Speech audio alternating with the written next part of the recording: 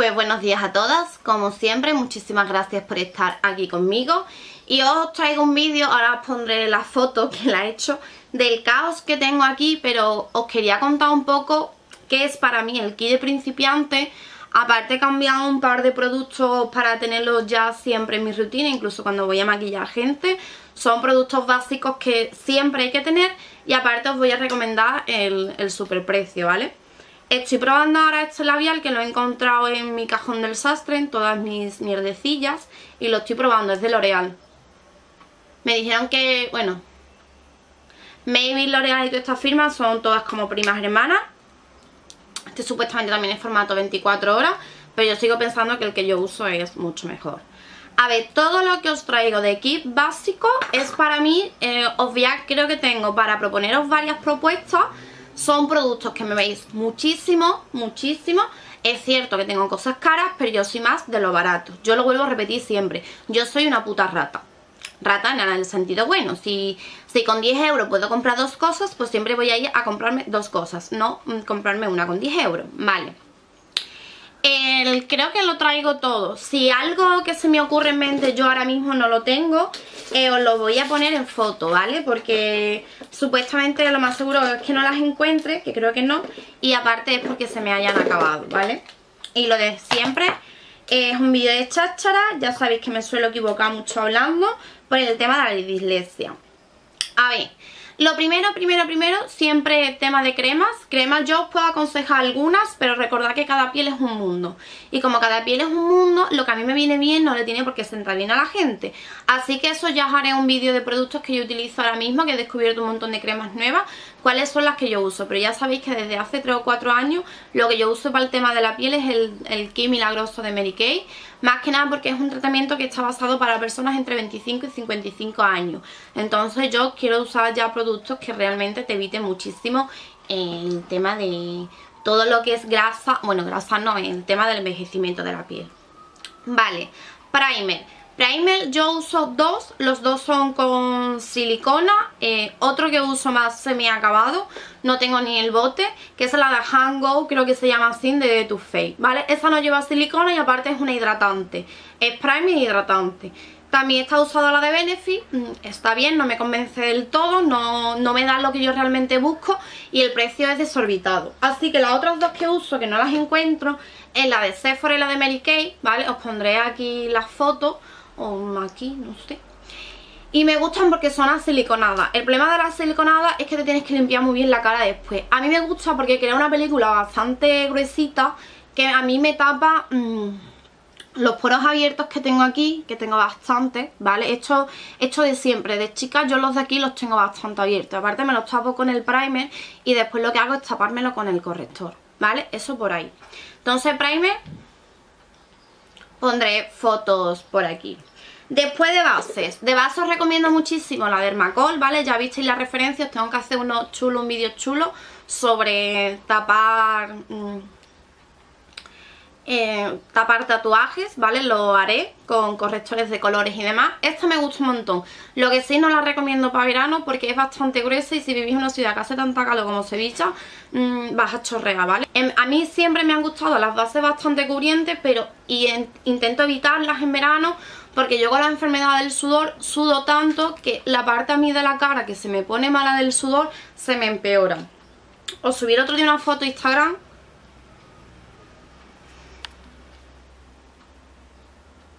No sé si veréis que tengo la mano despellejada. Me sale lo de los bultos. Me están saliendo los bultos y tal. Entonces en verano, aunque me guste ir maquillada, siempre suelo ir maquillada de noche porque salgo de noche. Durante el día no suelo estar maquillada y es para evitar todo el tema del sudor y la grasa. Las otras bases que siempre uso también son las de Mary Kay. Os pondré, ya sabéis. Yo creo que voy a ir hablando y me voy a echar una mijina para acá, ¿vale? Para aquí y... ¡no me sale la palabra! También estoy usando ahora muchísimo estas, que también eran especiales para pieles grasas. Aparte yo tenía un bote y una amiga mía me regaló unos pocos más en diferentes tonos para yo siempre tener a la hora de maquillar a personas, para sesiones de foto, ¿vale? Esta es la Honey 77 Y esta es la Golden 75, aparte tiene factor de protección número 20. Por eso yo no me suelo poner morena la cara, ¿vale? El precio ronda unos 10 euros y vienen 30 mililitros y son bastante... vienen bastante. Después, la otra que estoy usando es la infalible 24 horas de ¿qué? De L'Oreal, ¿vale? También se la veo mucho YouTube que la recomienda. Mi tono es el 140. Es verdad que yo tengo la tez bastante blanca, bastante blanquecina. Esto me sube en el tono. Suelo intentar comprar un tono más oscurito. Yo después me la aclaro con polvo y demás. La otra que recomiendo un montón es esta infalible 24 horas de L'Oreal, que es la mate. Pero hay otra que tiene el packaging entero como gris. Esa es muchísimo mejor. Hicimos la prueba del experimento de cuánta grasa tienen tus bases. Os dejaré abajo el enlace, que lo hice con 2 amigas. En plan, más que nada porque yo no tengo todas las bases del mundo. Entonces cada una se trajo sus bases. Volveré a repetir el experimento con bases nuevas y veremos qué tal. Esta soltaba muy poca grasa o aceite, pero es que la otra suelta muchísimo menos, ¿vale? Después otra cosa que también me gusta mucho para el tema del maquillaje. Todas estas rondan los 10 euros, ¿vale? La de Mary Kay ronda 20 y después otra que recomiendo es la de Urban Decay, pero esa ya ronda los 40 euros, así que ya vais ustedes escalonando. Son panes tea, me gustan un montón, esto lo he utilizado yo mucho en el tema del teatro, por los focos y demás. Este es Davon, ¿vale? Y de este formato. Esto vale unos 6 euros. Esto ya no existe en Avon, esto tiene más años que Matusalén, lo recuperé hace poco. Después, tema de contorno, tengo varias opciones. Para empezar, siempre una hidratante para contorno especial. Yo suelo usar estas, las que tienen el bolichi de plata, ¿vale? Y aparte me gustan tenerla en la nevera. La tengo en la nevera, se pone más fresquito y el hecho de ponerte frío en las bolsas como que las baja. Yo no suelo tener bolsa, así que el día que consigo una persona que tenga las ojeras bastante marcadas y bastante las bolsas, ahora es un vídeo maquillándola a ella. Yo es que no os puedo enseñar gran cosa porque yo tengo el ojo tan grande y tan estirado, por así decirlo, aunque tengo mis patitas de gallo y mis pliegues en el párpado. Tema de bolsa no, yo lo único que os puedo enseñar, que creo que ya os enseñé, tema de tapar pecas en la ojera, alguna mancha, manchas de nacimiento y lagrimal oscuro. Esto. Correctores que también me gustan un montón. Estos dos de Mary Kay, tengo el tono salmonado y el tono blanco, el precio son unos 20 euros y son bastante densos. Y ya sabéis que yo soy la friki del maquillaje denso.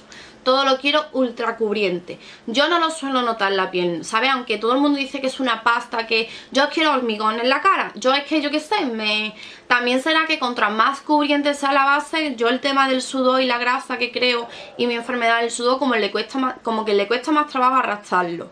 Yo, por ejemplo, todos los maquillajes siempre lo pierdo en la punta de la nariz. Ya no sé qué hacerme para no perder un maquillaje en la nariz. Pero sobre todo creo que es como yo lo único que me quemo en la cara es la nariz, creo que es la parte que más rato está construyendo piel nueva y es la que yo escupo el maquillaje. El otro día llegué a la conclusión con Miguel de que mi fallo en la nariz del maquillaje, que es la única parte de la cara que me suele achicharrar, ¿sabes? Yo, por ejemplo, voy a la playa, el otro día fui con Miguel a la piscina, yo no me eché nada, ¿vale? Yo me suelo echar hidratante en el cuerpo y poco más. No me quemé, no he cogido tono, no tengo marcas de bikini. A Miguel que le eché protección y estuvimos los dos al mismo tiempo en el sol, él se achicharró y yo no. Yo de chica tuve una especie de accidente, ¿vale? Y me arranqué lo que es toda la nariz. Entonces, gracias a Dios, no sé cómo, mi cuerpo se ha reconstruido bien y no tengo ninguna cicatriz en la nariz. Pero creo que yo me arranqué la nariz que se me veía hasta el hueso, ¿vale? Tampoco es que haya mucha carne ahí, pero me la arranqué y se veía el hueso.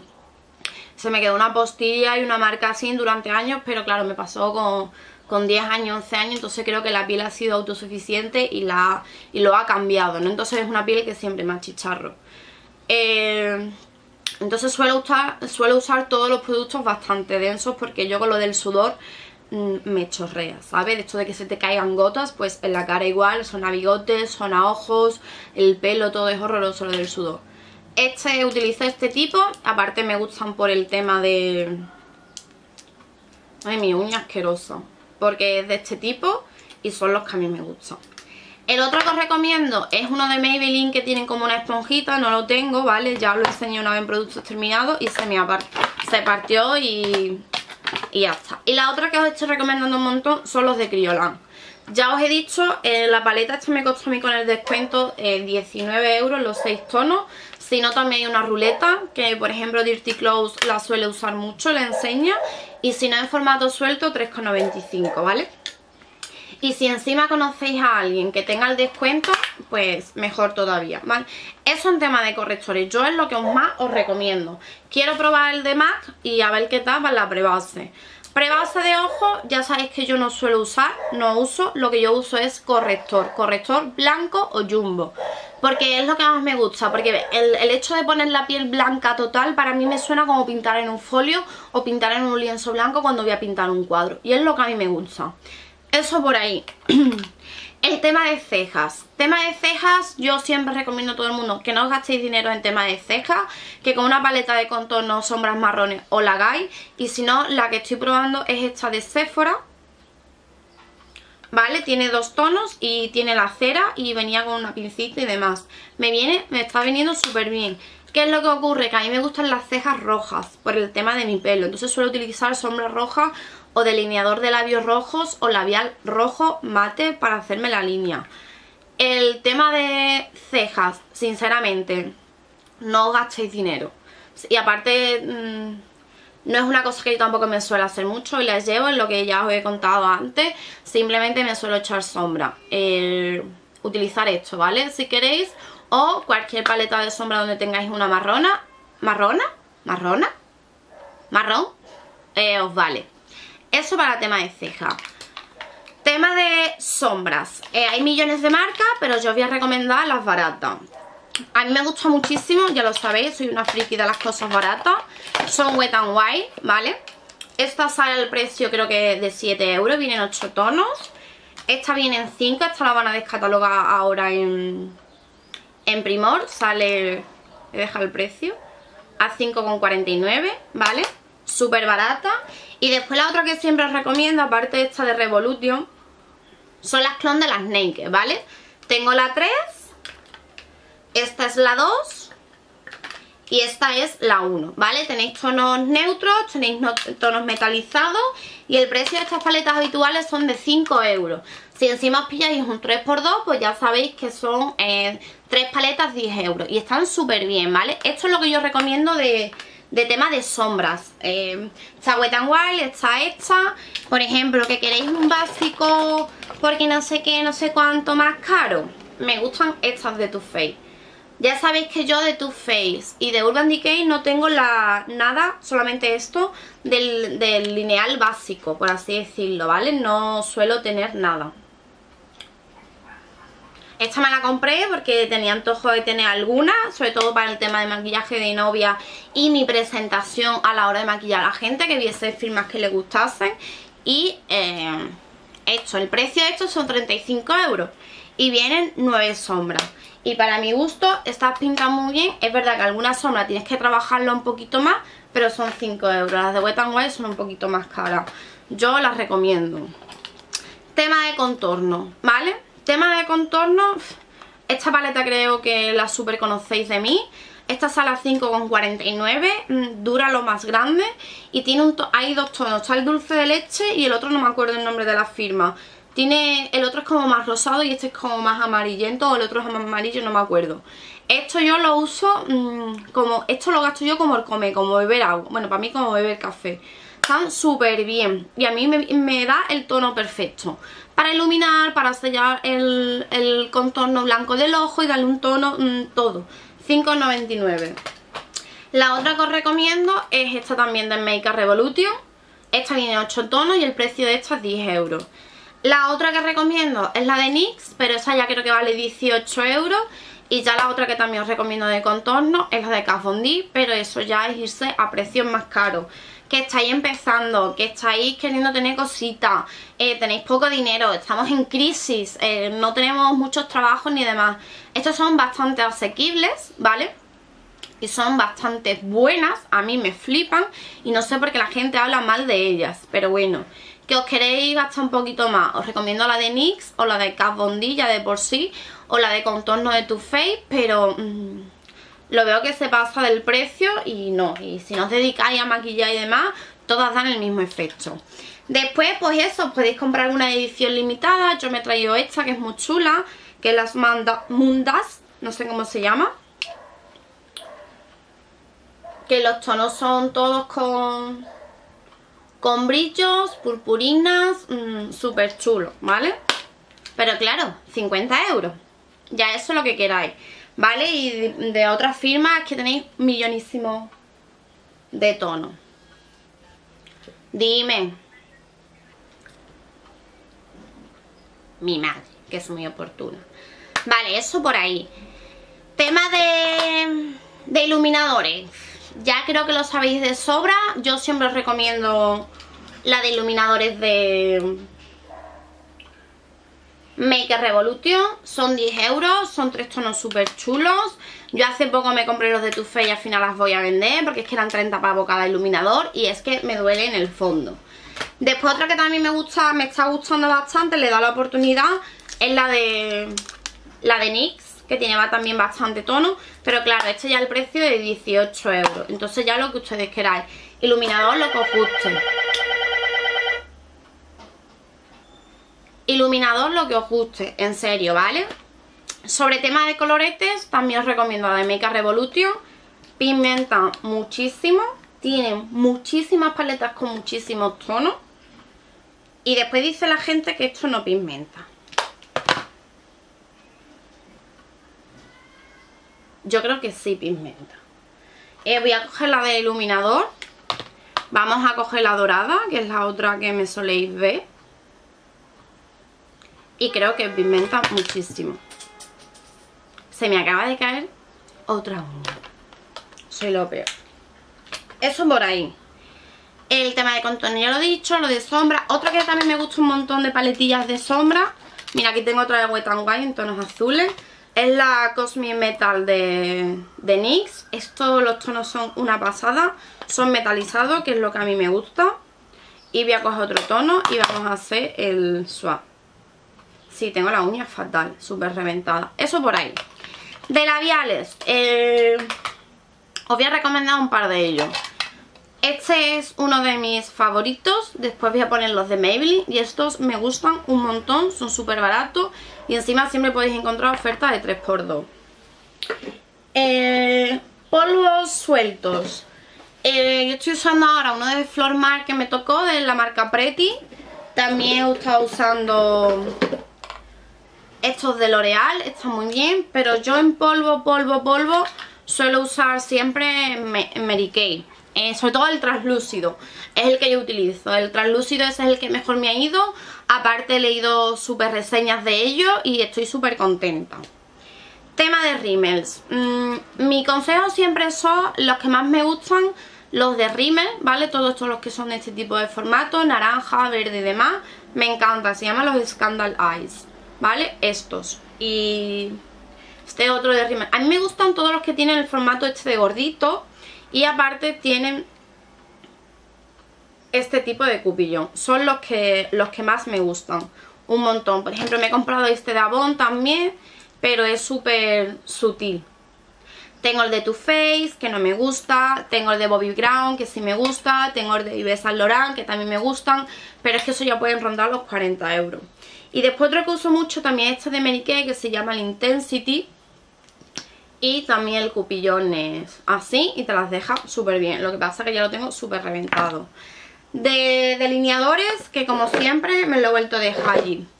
El que yo más recomiendo delineador de lápiz es el de...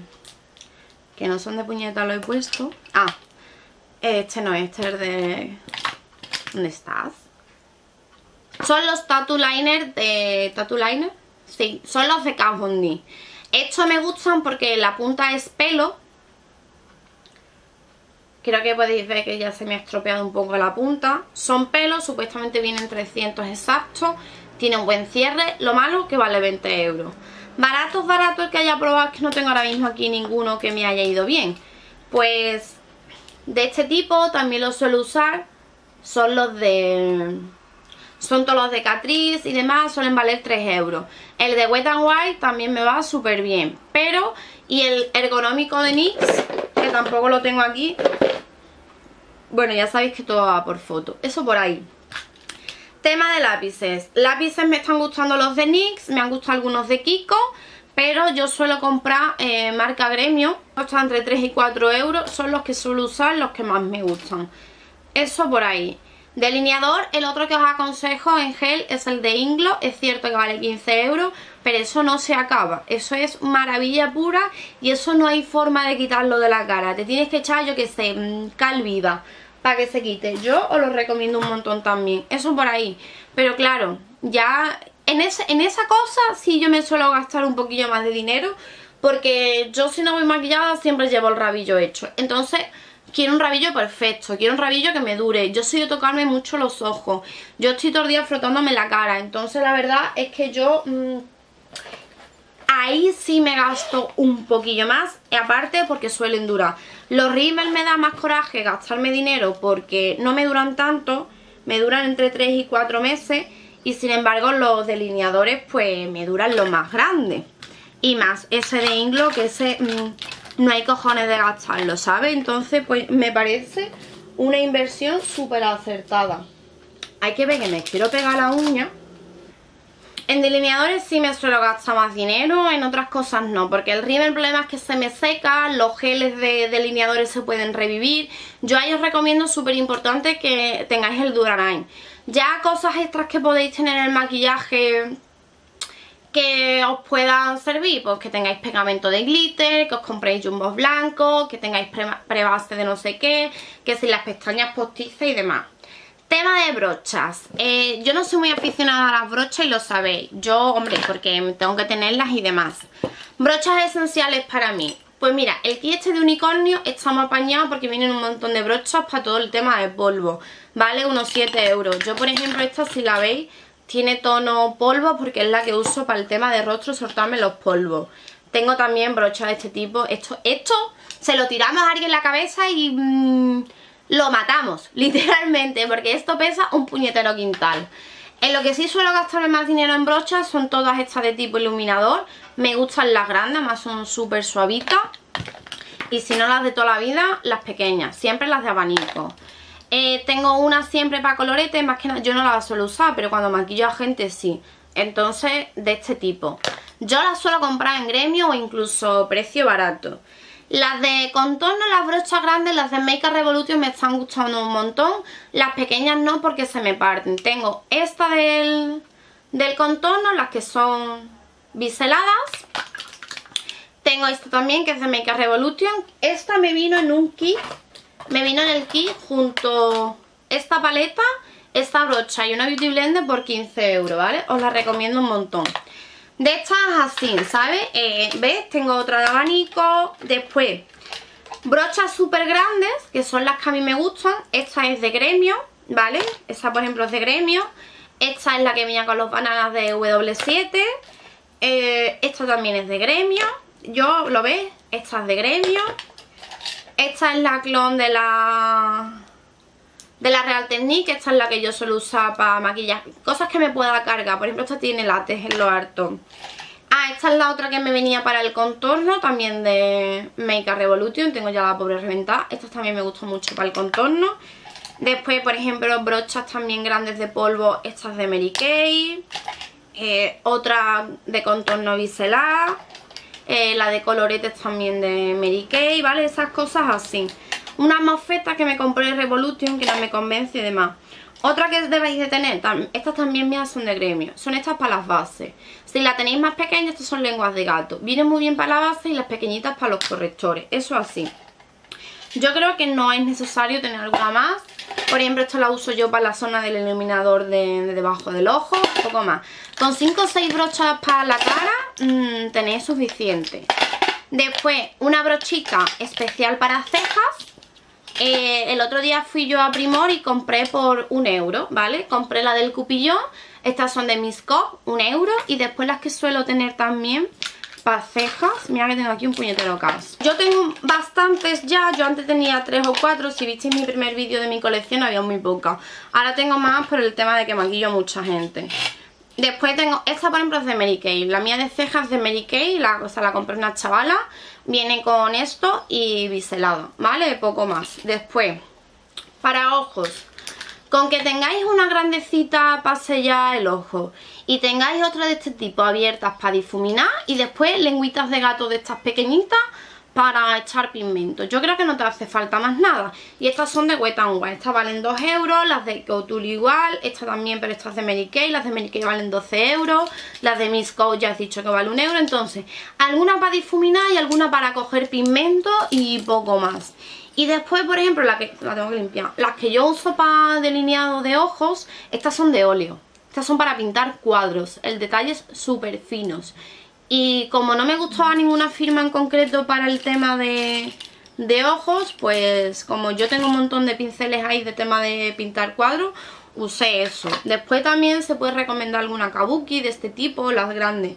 Pero sinceramente, si no os dedicáis a maquillar a la gente, no tengáis tantas brochas, ¿sabes? Con que tengáis 5 o 6 para los ojos, para poder mezclar varios tonos, y de cara a otras 5 o 6, yo creo que es suficiente.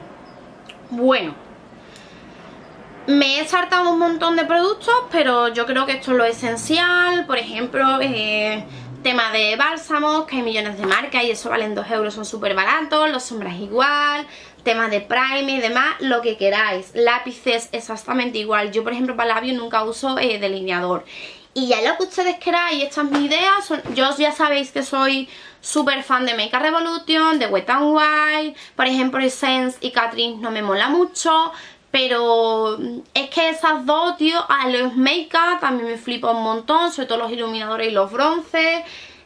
Yo soy bastante económica para esas cosas, es verdad que tengo cosas de edición y coleccionista, y sobre todo porque cuando voy a maquillar a la gente tienes que dar una imagen, tienes que dar presencia. ¿Qué es lo que ocurre? Que Wet n Wild no le suena a nadie, pero Sephora, Too Faced, esas cosas sí le suena a la gente. Y que ya tenéis vuestro aquí básico y queréis más cosas, os podéis ahorrando poquito a poco, esperarse a las rebajas, esperarse a las ofertas que tienen cada tienda.